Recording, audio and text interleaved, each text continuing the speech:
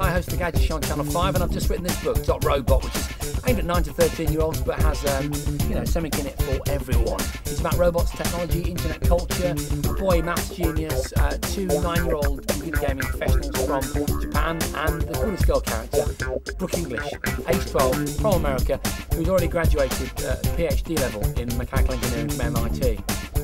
It rocks, and I'm very, very, very privileged to be here at the Oxford Literary Festival.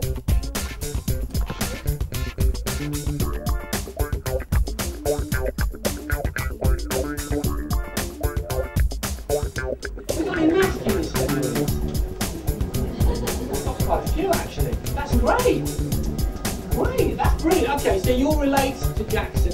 He goes to a school, an inner city school in a place called Peckham in London. So it's a bit of a rough school actually, I think it's fair to say.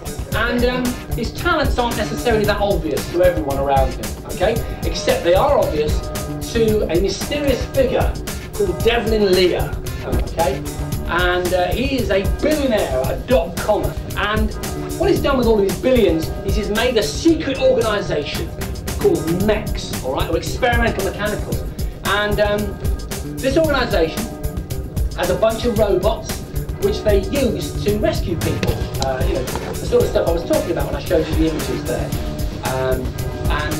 Defuse bombs or maybe rescue a hostage or those sorts of things. But it's all done very cloak and dagger.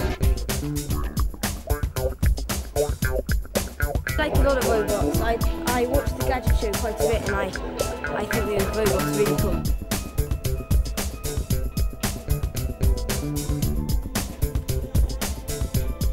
I did like seeing the robots, and I like the race as well, around the cones.